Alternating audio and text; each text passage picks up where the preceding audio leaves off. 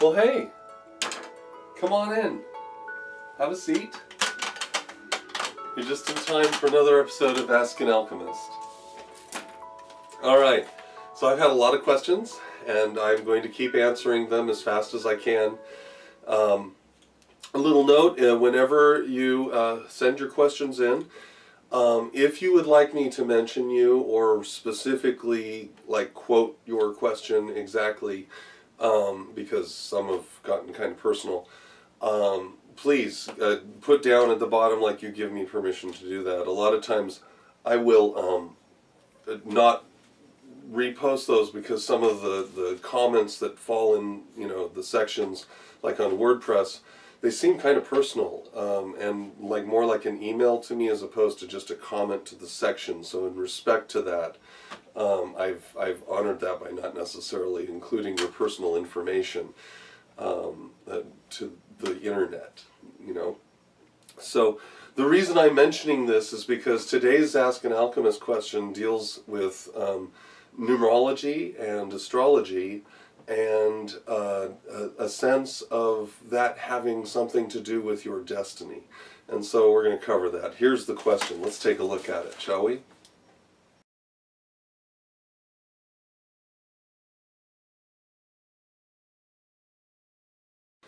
So a lot of us have a connection with our birthday. Now, this goes beyond just the fact that we celebrate it, in the West. Birthdays weren't always celebrated, not every culture honors a birthday. We see it as, an important period in youth and adolescence, and then as you get older they become a little bit less important. And until you get very old, and then every birthday becomes increasingly more interesting and important. But this calls really something greater into question, which I've often contemplated myself, and that is this.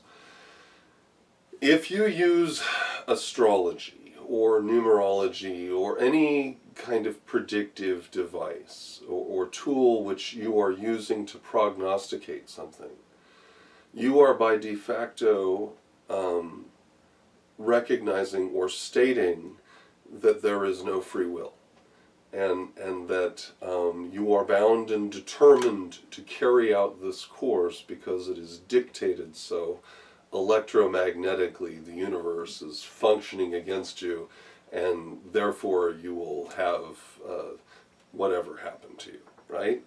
And this can be said of every single art, including the tarot, palmistry, anything where someone says this is the fixed state as it will progress into the future, right? And of course astrology, more than anything else, people identify with that because we feel some kind of kinship with our zodiac sign. And detractors of astrology have pointed out more than adequately that these psychological attributions to various zodiac characteristics are very generalized often. And because they seem so non-specific, everyone is like, well, yeah, I'm a go-getter, or I'm this or that, or we feel a resonance with that.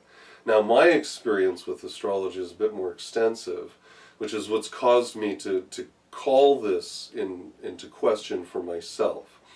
And what I'm going to do is I'm going to provide for you the solution that I've come to, which is consistent, actually, with the expression of our current conscious state within the universe relative to more ancient Kabbalistic precepts. So specifically, the narrative would be this, that we in a previous state were born in a condition which I would typify as Proto-Saturnian. So this could be the planet Kronos, or the star Kronos rather. It's a brown dwarf. I mention this frequently. I'm going to eventually just lay it all out for you guys, but you have to give me time. This is some complex stuff. But in brief, that this state created with it fixed states for everything that was around it. So, and this idea then was characterized as beings emerged around that star their philosophies, their ideas, and their practices were consistent with this idea that you would incarnate into a specific thing, and that thing then became the thing you were forever, right?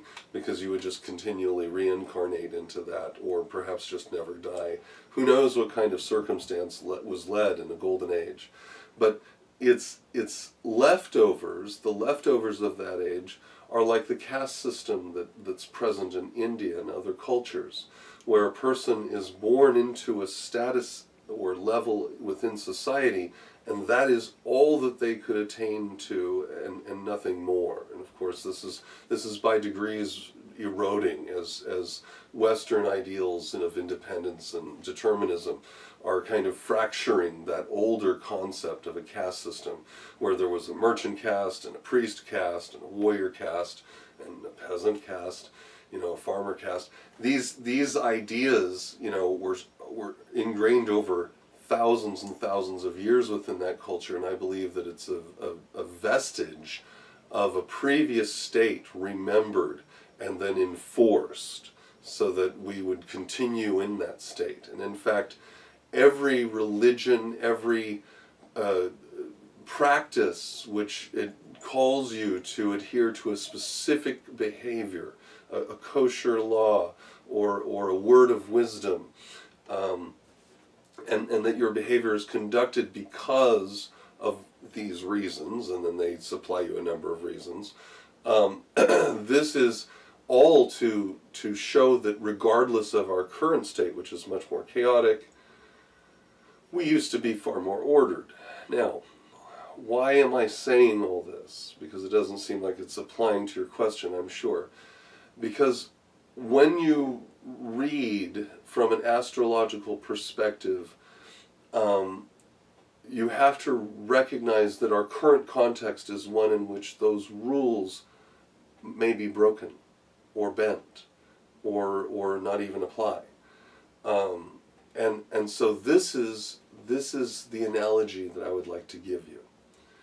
That we are still, by virtue of our genetics and by virtue of the timing wherein we start on our own in this planet, and our heart is regulated independent of the mothership, right? The umbilical is cut, we are now a baby, separate and breathing and functioning independently. That being born at that moment in time is gifted or cursed with certain propensities, certain things that they'll probably be prone to doing. And this is by virtue of the fact that they manifest and are expressed within the electric universe at that moment, where everything lines up, and the positionality of these things do influence the subtle bodies and characteristics of the being that now is sitting there newborn. Okay? To me, it's like being a violin creator, and I have created a Stradivarius violin. I am that person. The violin itself is merely the host. It is only the vessel of the music. The violin is not the music. And so a person that is cast into a vessel which is not a Stradivarius, but is still a violin, when ensouled within the hands of a master player, a master violinist, the true expression of the essence of that violin is manifest. In the same sense, when we are born here, with whatever conditions or circumstance that we are born into, we are not fixed anymore into that state. We can choose. And what's amazing is that this idea has become so pervasive that gender identities are up for grabs. By virtue of, and it doesn't require reassignment, it simply requires the person just decides, today I will express this way and tomorrow perhaps something different. And this is the world we live in, which is antithetical to the world that says you must be certain ways and certain hows and this is the only way. That was the system wherein we were created. But the new system says that whatever works, works. And do as thou wilt shall be the whole of the law. So you may be born, let's say, you may be born under the constellation of Aries. Okay? This may engender you with certain traits which make you a great starter, and someone who is incredibly loyal and headstrong, and perhaps a bit hot-tempered at the front end, perhaps a little touchy with the ego. You know, you never know. It may give you that to start, but this doesn't mean that's you. This just means that the vessel wherein your consciousness is contained is geared towards that, and it can be changed. You know, you can be whatever you wish. And so when looking at the idea of your birth date falling within certain numbers, the key then would be for you to explore every possible symbolic relevant association with those numbers over time. That will give you a truer, bigger picture. Because considering the first principle of alchemy is that all things are mind, it is all mentalism, then that means that all things will be speaking to you consciously at all times to kind of help you. And I am convinced that the universe wants nothing more than for us to succeed. The reason why we fail is because we simply choose to apply our strengths in the wrong directions, with the wrong effort. We fail to learn the lesson as seen from a simple stream going down a hill, that when you reach the large rocks, you don't try to work your way through them, you go around. And these are the kind of things that you should look for then. These sort of symbolic resonances within your own life, associated with your own zodiac sign, and the ascending sign, which is often very, very important because it nuances things so much. And to look at yourself as more than mere numbers, but recognize that the numbers qualify and quantify names. And names provide for you cognitive associations, and those associations can tie your mind and your memory forward and backward within the framework of what we view as time, so that you might be able to remember yourself as you were and as you may yet be in the present, by understanding all of those things and how they pertain to you throughout the course of your life. All right?